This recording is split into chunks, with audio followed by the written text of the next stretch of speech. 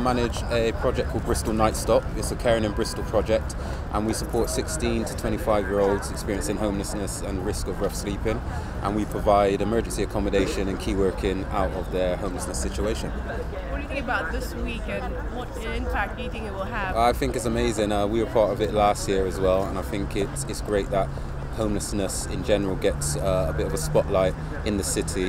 There's lots of things going on in the city. There's lots of provision in the city. So it's around about agencies coming together. You've got the Julian Trust Night Shelter here. You've got us Caring in Bristol and many others, BDP just to our right here.